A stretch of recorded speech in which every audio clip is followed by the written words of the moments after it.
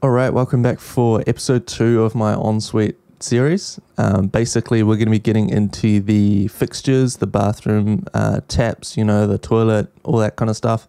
And in the first episode, if you haven't seen it, make sure to jump on and we tackle the walls, the floors, all the basic kind of modeling. But we're going to get right into the details in this one. So let's get straight into it.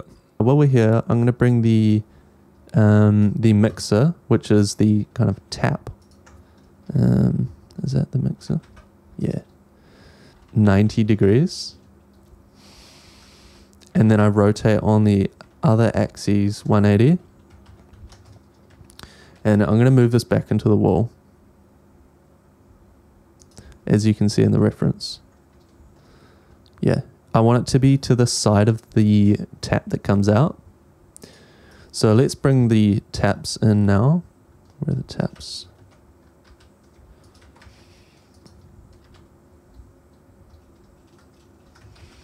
All right, so let's move this to tap 1.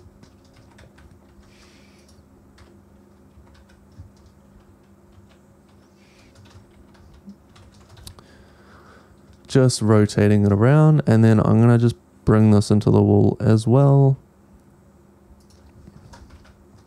And let's bring this to the same height. I'm just going to select just these elements, and then I'm going to use the back. What even is it? It's like it's a backline on the number pad. I forgot what it's called. Backslash. Is it backslash? I think it is. Deselect that. I'm going to bring this across, and just so it's in the center, duplicate. All right, and then I want to just make sure that it's the same height. Yeah, okay, I think that's quite cool. Yep. It fits the reference. And by the way, please, please, please, if you do anything, pick a reference, pick a few references and actually follow them. I wish I did this when I started rendering, because it would have saved me years of heartache when things didn't turn out well, because I didn't have a clear vision. You need to have a clear vision. All right, so that's looking good. I'm going to add the rain head in now. Right, and let's bring this to the top. So let's just go into plan view.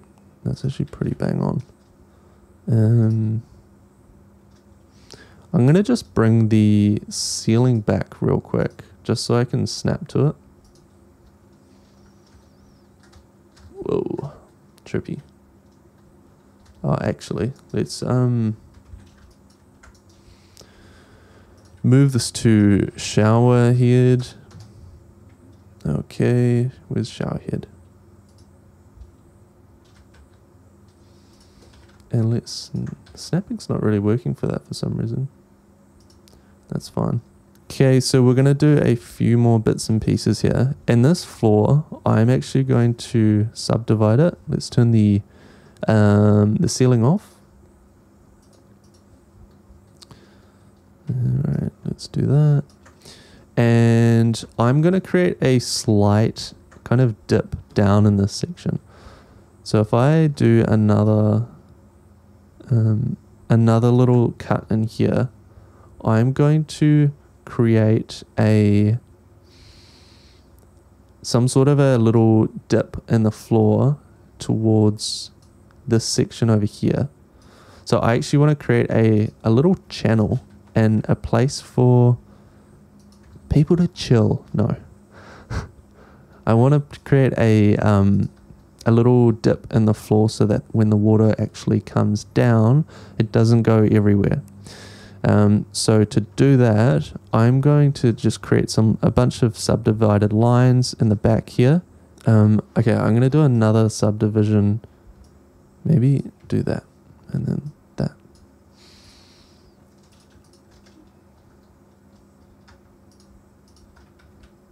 Let's just sort of see how that works. It just has to be very subtle. You know, it doesn't have to be intense.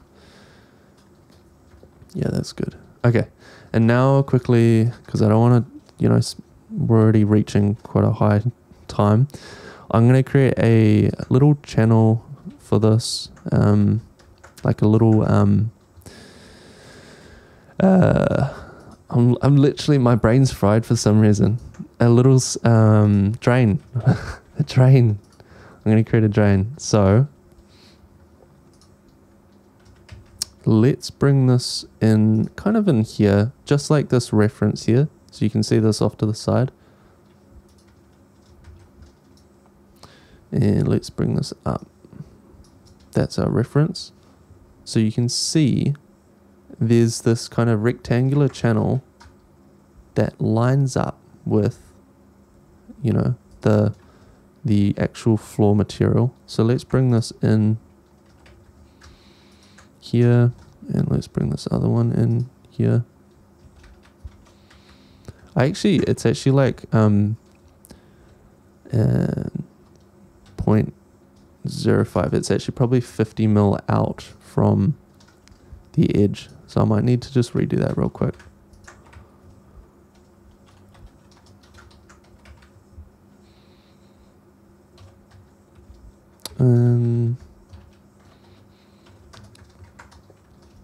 Alright, so let's bring this up a little bit. So that's really what I want the channel to be. Although I want it to be a little bit less intense. So let's make this maybe, what does that look like? That's probably like 50 mil, 0.05. Okay, so if I bring these kind of elements back up to the ground, the starting point, I think that should be good. And then I'm going to move that down. And then let's bring this little channel. It's called a channel drain, by the way. Let's bring this down. And I'm going to duplicate this now. I'm going to apply all the scale and transforms. And I'm going to go object, origin to center of mass. And I'm going to scale this up ever so slightly. And I think you guys might know where this is heading. I'm going to create a Boolean modifier, and using the object eyedropper, by the way, this is in the modify panel, you type in Boolean, I'm going to eyedrop what I just kind of created. Now I'm going to click on this, move it to Boolean, and I'm going to turn off Boolean. So you can see here that we've got quite a cool little channel now. I'm going to just move this in a little bit. And that's pretty good, maybe a little bit more. And I'm going to just go into plan view now and just center that. Oh, actually, I wasn't doing it right. Let's click on the face select. Actually, I'm just going to scale it. Let's go into object, set origin, same thing. Cool. All right, so that's looking pretty good so far. That's like a really nice looking channel drain.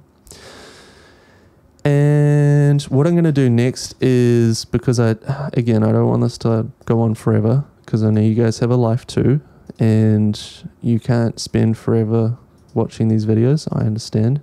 I'm going to just create another Boolean, and this is going to be a little shelf for all the little knickknacks in the shower stuff. So let's bring this in. I'm going to just create it. Yeah, basically just creating, if I go to my reference here, I'm creating this little nook here. So, and we will look at materials in the next video. Minus 0.2, let's do that. And then from the other side,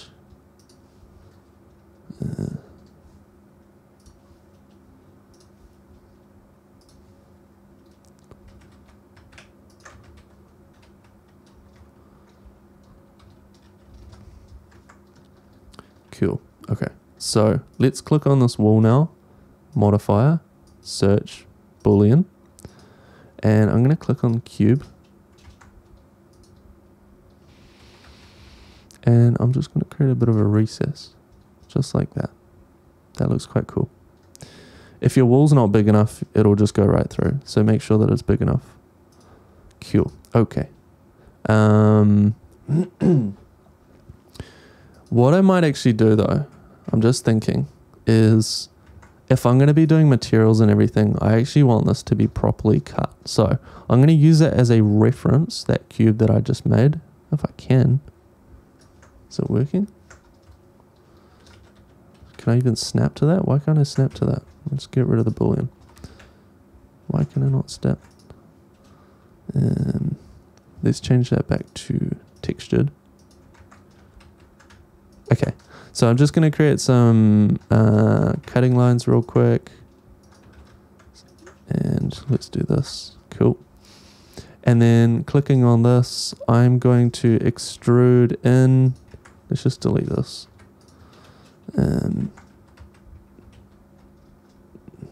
Yeah, is it? I should probably delete it before I extrude it, but oh well. I think that actually I need to extend this wall out a little bit more so that we have enough room to extrude in and create like quite a nice little dip. Yeah. That's sick.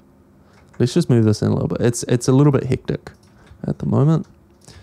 Yeah, that's nice. Okay, real quick. I'm going to add in the rest of the sanitary features. So let's see. Toilet button. Shower. What's this one?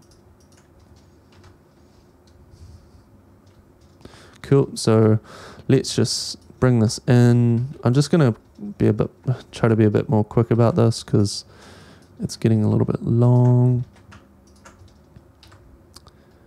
All right. So yeah, I'm gonna rotate this 180.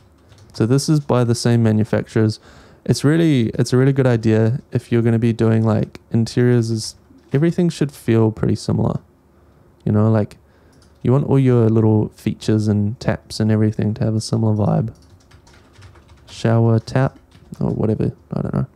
Add that in, and then I'm going to add in the bath spout. So let's add that in. This is like a really cool feature. Okay, so let's bring this in, and then this is going to kind of come to the edge here. And all these things here are free. Like you can find these manufacturers products for free. So that's pretty cool. Bath spout. Let's just do that. And then I'm going to snap to the top.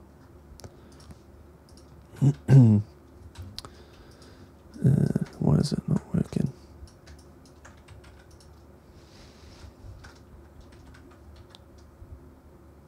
Oh, that's cool. It like just comes to the end.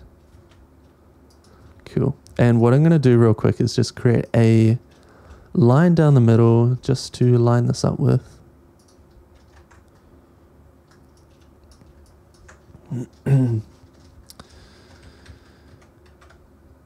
Yeah, nice. Beautiful. All right. So last but not least, and rotate 180. That's more like it. Cool. Okay. That's good for now. I'm going to do the exact same over here, use the exact same one, because I want everything to feel very similar. And I'm going to move this down.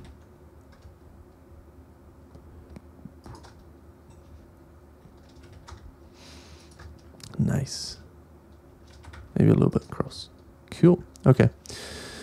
Last but not least, I am going to create a camera view. So if I go Shift A, camera, if I can find it, and let's go create a split view. So I'm going to get rid of the references now. Let's go vertical split.